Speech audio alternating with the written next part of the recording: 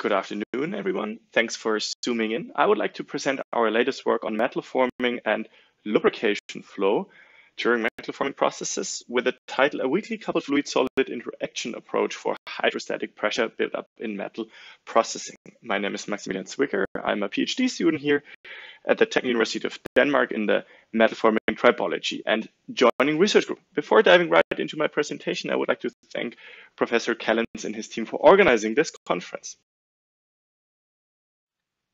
If we consider metal forming, we will see that we find metal parts almost everywhere. Automotive industry, aerospace industry, healthcare industry, everywhere. And those metal parts are either from the field of bulk metal forming or from the field of sheet metal forming. But what happens if we deform them? If we deform them, there is a, not to say mismatch, but there is a difference between the macroscopic deformation and the deformation at the microscopic level. So if we, for example, look at this rather simple upsetting of a cylinder, we do see that we compress the cylinder, it gets a little bit wider but flatter. So what is actually happening at the microscopic surface? Well, at the beginning, we have the rather rough surface under the microscope, where we see some peaks, which we call asperities, and where we see some valleys. And those asperities are flattened throughout the deformation process. In order to reduce friction between the tool and the workpiece, we would usually apply lubrication. Today, I would like to talk about liquid lubrication only. And if I apply liquid lubrication to such a surface, we will see something like this, which is called the mixed lubrication regime. So the oil will basically fill out all the valleys. They will be full of oil. And we still have the asperities, which will be in direct contact to the tool. That will then be metal-to-metal contact. In the mixed lubrication regime, throughout the process, it can happen that actually between the tool and the workpiece, there is not enough lubricant. And that is then called lubrication breakdown, or the breakdown of the lubricant film. And that is highly undesirable because that means that the metal and the metal are in direct contact. And what we may experience is cold welding of the workpiece material and the tool material. And since the workpiece material is in most cases substantially softer than the tool, we will basically tear off workpiece material, which will then be missing at the workpiece, but adhered to the tool surface. And that requires expensive cleaning. We have damage to our workpiece, and that is really not desirable. There are two ways to prevent lubrication breakdown. One is chemically adhering lubricants, which are chemically adhered to the surfaces, therefore they tend to break down less. Those, however, require expensive cleaning because they are chemically adhered to the surface. And in some cases, they are also hazardous. And that is, again, undesirable. However, we could also use frictional effects. And here we basically would use two effects, which are called hydrostatic lubrication or hydrodynamic lubrication. What are those? Hydrostatic lubrication is if we think again about our mixed lubrication regime and we start moving our surfaces towards each other. That means we are sort of squeezing the oil in between the valleys. This oil will build up a hydrostatic pressure, and at some point, if the sealing pressure to the left and to the right of a pocket here in 2D will be lower than the hydrostatic pressure, then this oil will be squeezed out. We're going to look at this today a little bit closer. There is also a hydrodynamic lubrication effect. This is essentially the case if we start moving the surfaces relative to each other, basically glide them. And here we see similar effects to for example, hydrodynamic bearings. But how could one incorporate something like this into a process and avoid lubrication breakdown? This can be seen relatively easy on this slide. So let's assume sheet process. As we see to the left, we have a sheet and we thin it throughout the process. The sheet is in contact with the tool at either side. So at one of the sides, we have an initial lubricant layer, which at some point of the process tends to have a layer breakdown of the lubricant. That means we will experience higher friction and subsequently maybe even wear at this location. So what could we do? We could now add an artificial lubricant pocket, an artificial surface feature, which acts as a lubricant reservoir. So in this case, it is maybe only a notch, and this notch is filled with oil. If we now go ahead and start thinning our sheet as we did before, we will see that at some point, the oil being trapped in that notch will be squeezed out due to the hydrostatic pressure which appears in the notch due to the thinning of the sheet. And this squeezed out oil will re-lubricate the surface. And that is a very desirable way of re-lubrication and avoiding lubrication breakdown. So why is that not applied everywhere in industry already? Well, the determination of this lubricant flow by means of simulations is fairly challenging. And that is a reason why we decided to develop a model which can do that a little bit more accurate. Before I'm going to talk about the simulations themselves, I would like to talk about our validation case, which are experiments which were conducted by our coworker, Dr. Sulaiman et al. And what they did essentially was they took simple cylinders, 20 times 20 millimeters, and added a lubricant pocket at the top.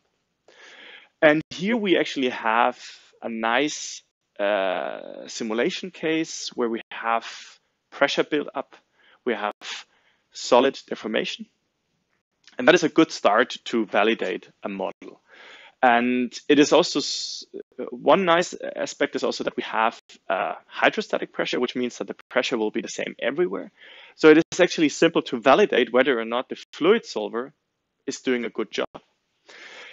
So what we see is that they basically started compressing those pockets with and without oil. Without oil, well, it is flattened entirely. With oil, the pocket is kept open. So that means that with oil, what we would see in a real forming process, with oil, we would see less flattening of the asperities, meaning also less friction. So when we started simulating this, we first of all decided to split the simulations of the solid and the fluid. Why would we do that? Well, the reason is that the solid is relatively stiff and the fluid is substantially less stiff than the solid in comparison. And that causes problems in your metrics when you solve them.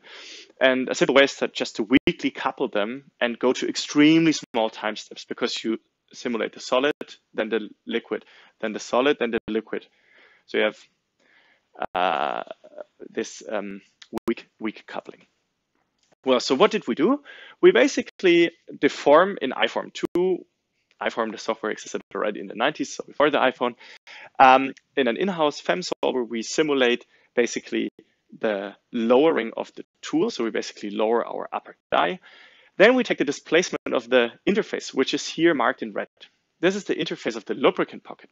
This interface movement is now put into the CFD solver. The CFD solver basically compresses the fluid domain. This creates a pressure, a hydrostatic pressure in the fluid domain, which we then put as a pressure boundary condition along the red interface in the solid simulations. So basically, we deform the solid, we deform the fluid, and then we transfer either the interface movement or the pressure along the interface. For the Solix mechanics module for the metal flow, we used our in-house FEM code iForm, which is built upon the irreducible finite element flow formulation, which is very neat because it is driven by velocities and pressures, since we consider the metal to be rather a very high viscous fluid than a solid. And this comes in very handy if we're looking at our CFD solver, because our commercial FEM code, which solves the compressible Navier-Stokes equations, is also built upon, or is also driven by velocities and pressures, and that makes the communication seamless. Both were simulated in axisymmetric 2D simulations. The billets, they were made of aluminium 1050, where we have a flow stress curve, which is nice because I can plug that directly into my simulations. In order to get experimental data of our oil, what basically was done, the oil was taken, poured into a pressure chamber, and then compressed. And then one can derive a pressure-dependent density, where we can derive a function, which we can then plug into our fluid solver. And this leaves us with having everything defined. We have a flow stress curve of the metal, we have a pressure-dependent density of the fluid, and we know the friction because there's a Teflon sheet. I jumped across this, but there's a Teflon sheet between the lower die and the workpiece. So we have no clue about the friction between the upper die and the workpiece, which is essentially along this red line. So we conducted a sensitivity analysis and varied the coefficient of friction. What we see at 60% reduction, that they are relatively similar. At 27% reduction, we see the similar trend. However, at 56% reduction, we see that if the friction coefficient is too low, the billet glides, or the upper corner, the upper edge glides too far out. And if the friction is too high, the metal can't glide far enough. And we found that 0.18 is right on spot. So with the friction factor of 0.18, just to show it again, we have simulated the case. Here we see 16 and 27% reduction. Here we see 56% reduction and the load displacement curve, which is also matching the experimental results quite nicely. To conclude, we have a good agreement with the experimental results when applying a fluid solver to the oil domain, which leaves us with the conclusion that we can take the next steps, namely simulating having dynamic pockets simulated, applying basically friction characterization tests to the same setup, and simulating the same simulation with a known friction factor at the top. And maybe, hopefully, in the long run, simulating tailored surfaces with lubricant pockets to optimize processes. Thank you very much for your attention, and I'm happy to receive some questions.